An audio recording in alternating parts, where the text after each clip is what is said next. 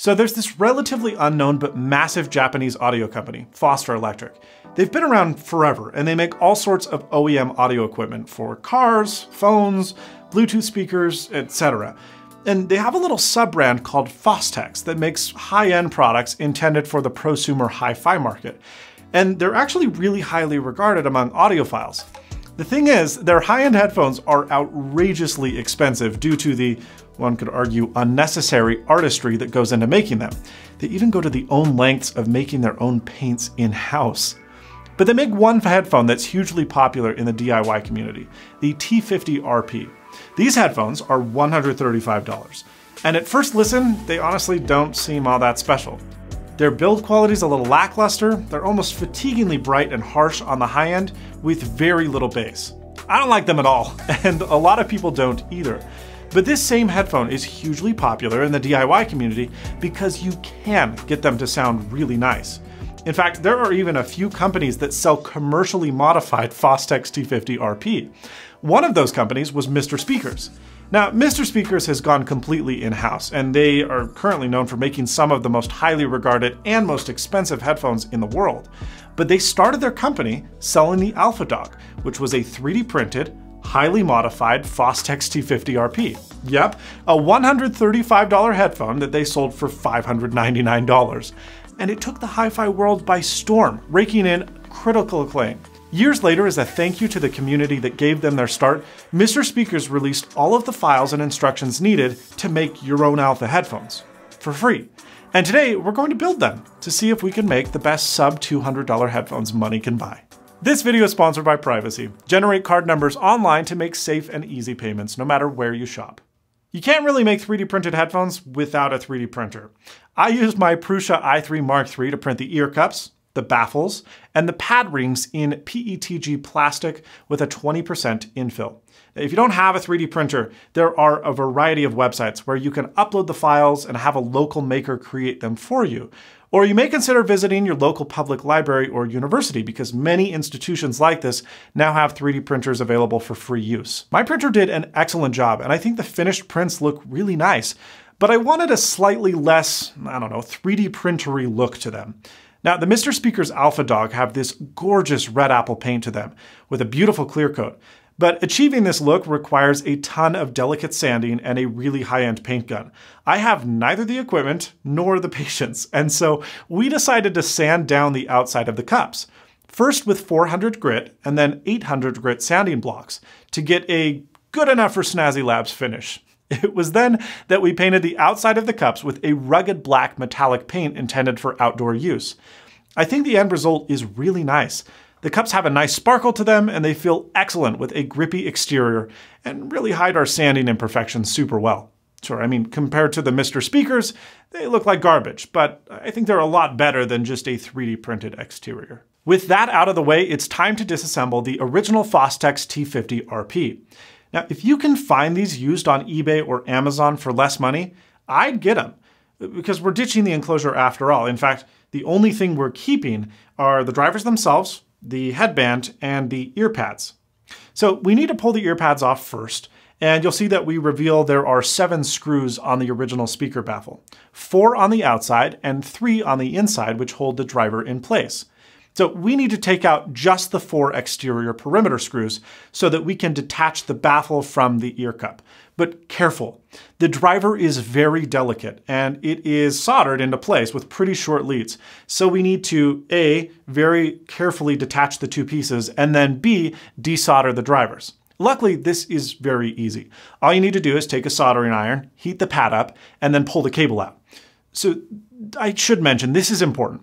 The drivers have to read an impedance in between 45 and 55 ohms by the time we put these back together. If you heat the pads up for too long during desoldering or resoldering, you'll ruin the traces and you can push the impedance up to above over 55 ohms, which ruins your driver and makes it sound really crappy. So you've probably only got about 5 to 7 seconds total of solder time. But that's longer than you think. So as long as you're not horrible at soldering, you'll be just fine. Maybe practice a little before you go into it. Now, with the driver removed, we need to ditch the old ear cups. There's a single screw in the middle that holds the ball joint in to allow for cup actuation. So remove it, but don't lose this screw or rubber bumper. We're going to need them later to reassemble everything. Okay, remember those other 2 3D printed parts we made? I guess we made 2 sets of 2. Well, we've got to stick them together and create an airtight seal, because that's where our driver will mount on one side and where the leather ear cup will attach on the other side. Now, you can use super glue, but that sucks when you're trying to stick plastic together. So we can just use plastic welding. And yeah, it is kind of what it sounds like. Certain chemicals will melt certain plastics, creating an incredibly strong fusion and perfect fusion together. If you print it in ABS, you can use acetone.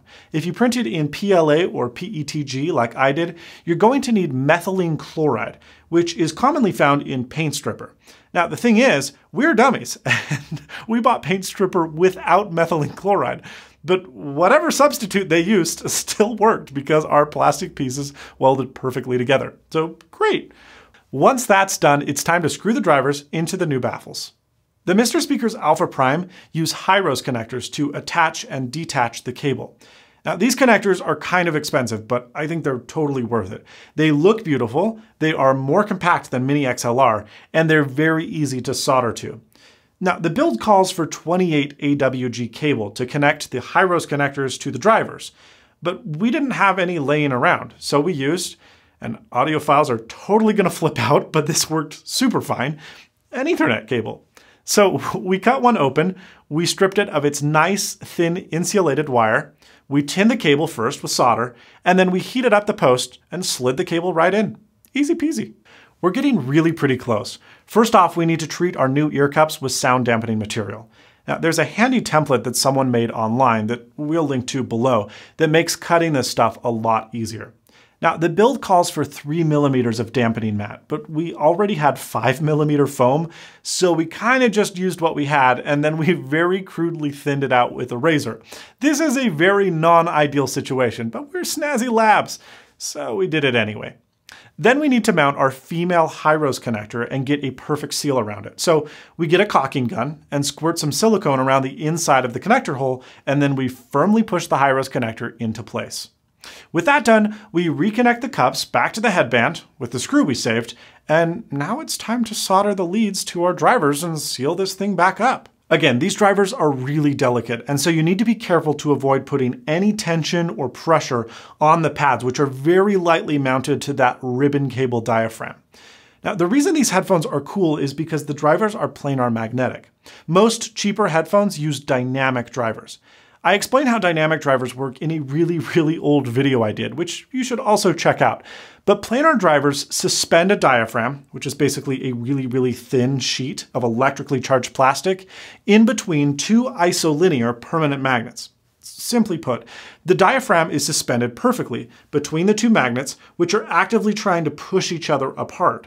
When current is applied to the diaphragm, it moves toward and away from the magnets, pressurizing the air, and thereby creating sound waves. This driver technology is said to provide higher sound quality because, unlike a standard dynamic driver or speaker cone, in a planar magnetic headphone, the whole driver flexes evenly, and it does so more sensitively due to its super thin size. But it's also a lot more expensive to manufacture, which is why it's so rare to see in such a cheap headphone. Anyways, with the drivers wired up to the high-rose connectors, it's time to pack these babies up with some cotton to further help sound dampening, and then we're going to basically just seal everything up with silicone.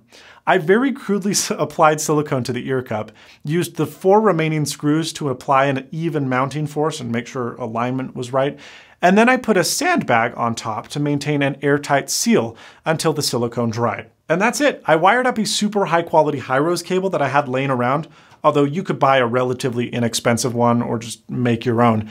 And oh baby, they sound incredible. They actually remind me of a closed back version of the famous Sennheiser HD650. The shrill high end on the stock fostex is completely gone, sounding much smoother with a huge emphasis on the mids and sub-bass areas. The bass on these headphones was almost overwhelming, so I actually bored some holes into the back of the headphone to let a little more air in to reduce some of the bass, slightly. Although you could also plug these holes up if you felt like you didn't have enough bass, which is kind of handy.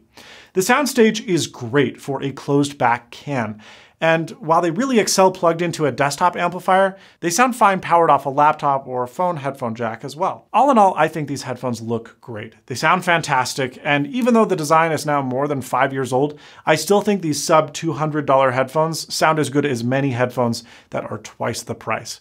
It's a super fun project, it's not too tricky, and it's a great way to get a hi-fi sound experience on the cheap.